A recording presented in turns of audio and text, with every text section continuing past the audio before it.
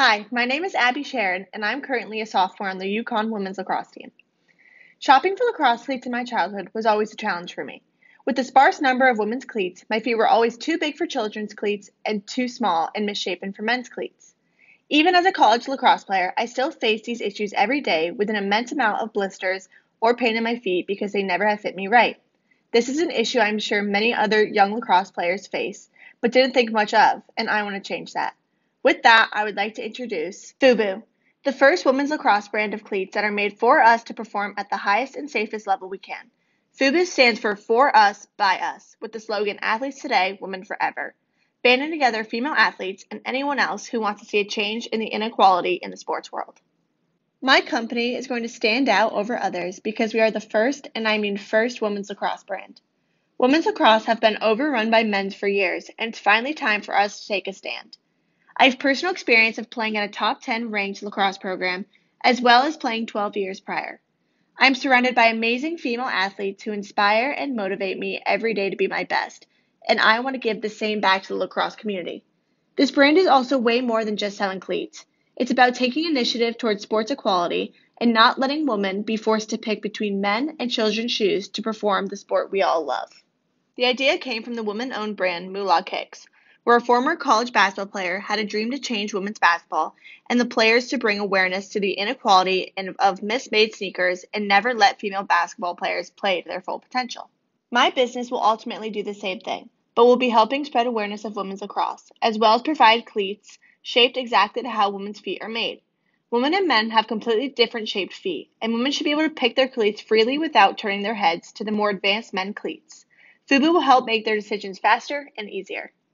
Brands like Nike, Under Armour, and New Balance sell a majority of the lacrosse cleats worn today, so that will be a major competitor and that will be hard to compete with. Although my brand will start strictly online, I envision my cleats to be sold in bigger retailer stores like Dick's Sporting Goods, where they can compete more equally. My target customers and clients are young girls and college players. I can give them the best cleats because I'm a lacrosse player myself and my own teammates complain every day about the shoes we have to play in. I also understand the equality differences between men and women and see how much we get the short end of the stick. My life mission after completing my Ikigai worksheet is advocating for those around me, and that is something I can apply throughout my business. I can do this by finding other coworkers who are also lacrosse players and have the same morals alongside me to help our passions become a reality. Although I do not know exactly how my cleats will look, I do know that I want the box to have an equal sign on it and the inside of the box to have statistics of men's and women's equality differences and NCAA lacrosse.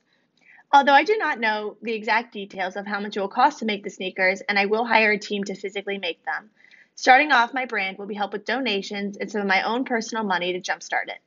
That is why I'm asking for your help, as well as the sum of people who care about women's athletics and want to see a change, so we can teach young girls that shoes can be made for them.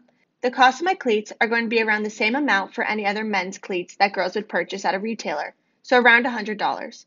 I want to find materials that are lightweight and inexpensive, but can still help athletes perform to their greatest potential. I will also need to think about paying future employees and coworkers. I do not have the exact price because I am unsure of how much it will cost to create them, but want them to be affordable enough to buy.